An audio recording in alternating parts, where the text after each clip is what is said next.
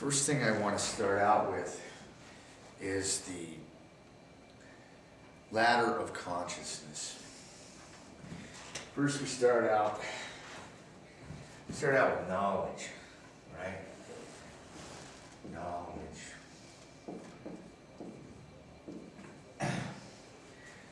From knowledge is understanding.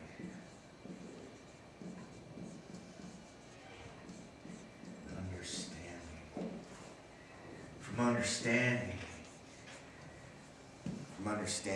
God willing, is wisdom. Right?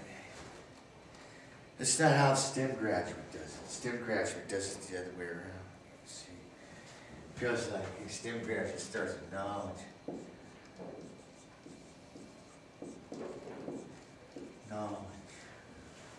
Knowledge is the top, right? It goes down like this. Understanding is down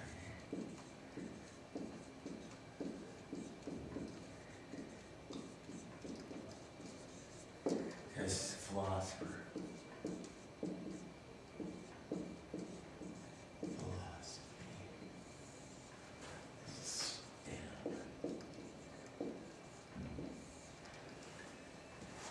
It's going downwards. It goes down, it's not wisdom, it's down. Wisdom. STEM is cut off from wisdom, really. It doesn't really ever go to wisdom. There's just a kind of abyss here. Can't get there. Because to go from understanding to wisdom, you gotta go through philosophy. Philosophy is the middle term between understanding and wisdom. To the STEM graduate, wisdom is just a cultural thing. There isn't anything bona fide that they would consider to be wisdom. All right, so this is how it's supposed to go. Knowledge is at the top for these people. So once knowledge is at the top, like that. Once knowledge is at the top, see, they put knowledge at the top. Philosopher puts wisdom at the top. See, philosopher is from cause to result. Reasons for cause and result. STEM reasons from cause, result.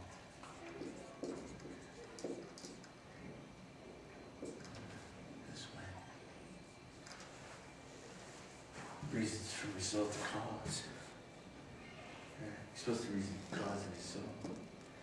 See, one of these is the proper reasoning method. One of these is called ballad. Ballad. This one's ballad. This other one over here is called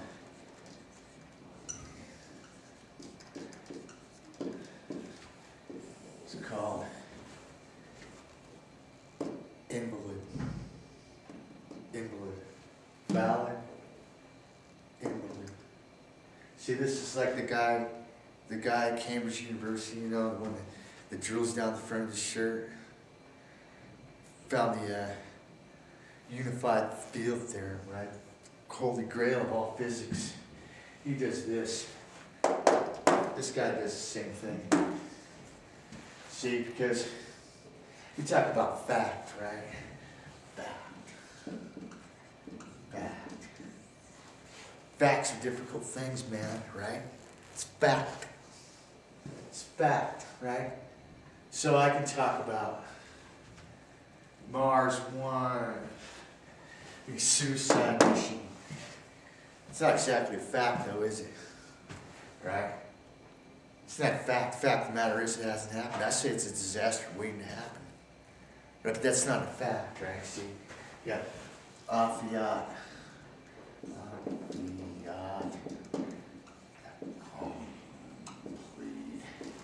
fiat accompli, right?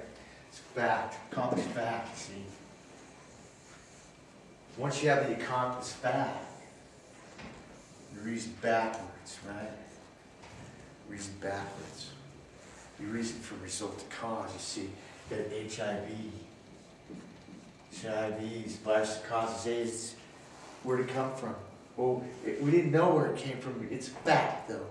Once it was fact, then they reasoned back to try to find its cause. That's how they do things. This is why you don't let them make decisions like the ones that they're making. It's because they reason backwards, right? Knowledge is at the top, wisdom is at the bottom. That's what you call the proverbial upside down view of the world. Upside down view of the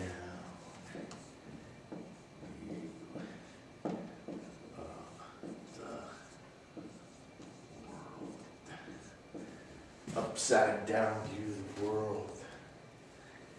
Right? That's what they have. They have the upside down view.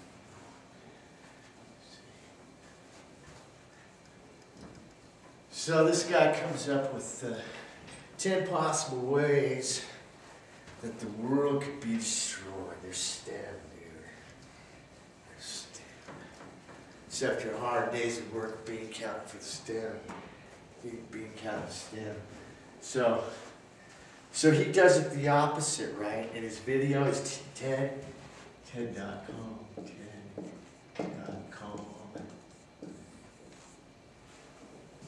Stephen Petranek's 10 ways the world's going to be destroyed. See, so he starts with 10, and he goes 10, 9, 8, 7, 6, 5, 4 to 1. Mission control, we have liftoff. Right? So I did it the other way around. Right? I started with 1 up here. I don't start with 10 up there and 1 down here. I start with 1 at the top. He does it the opposite way.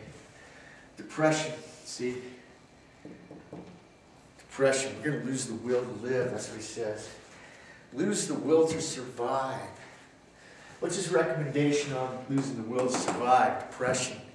Yeah, it's escalating. It's phenomenally skyrocketing. This is 1 in 5 people according to World Health Organization. World Health Organization, right? Global Watchdog. Global Watchdog says 1 in 5 people are clinically depressed. What's his recommendation? Better pharmaceuticals. We should have insurance, and the insurance like Medicaid and stuff should pay for depression treatment. So better pharmaceuticals. So here that's scopolamine, right? Scopolamine. Remember that? Brave New World.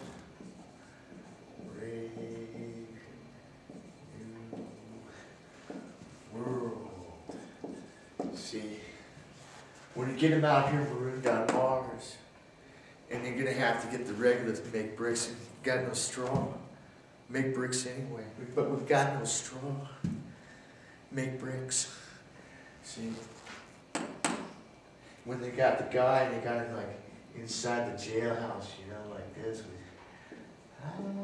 He's locked up in there. Mission control, high mission control, how's it going down there on Earth? You know, well, you know, team member so-and-so, you know, has been succumbing to the psychological pressures of the environment. Scopolamine takes care of problems like that. Alien invasion, right? Where's my Latin book? There it is, right here, the Latin book. Aliens. Alienus. Alienus, a stranger. A strange, unfavorable, blah, blah, stranger. Basically, stranger. So, an alien invasion. See, what's the answer to the alien invasion? What's the answer? See, depression, scopolamine, exopsychology, right? And they get depressed about being on a suicide mission, being marooned on Yeah. What are we going to do about the alien invasion? Well, he says we need to teach the State Department to learn how to negotiate. And then the other one is to, after the State Department learns to negotiate with the space migration,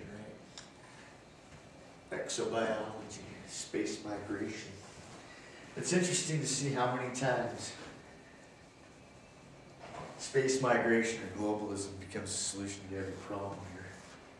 Space migration, ecosystem collapse. What are we going to do? What do we do to ecosystem collapse? Right? We're going to work on the biosphere, right? Working on the biosphere. But still, the best thing is what they call terraform.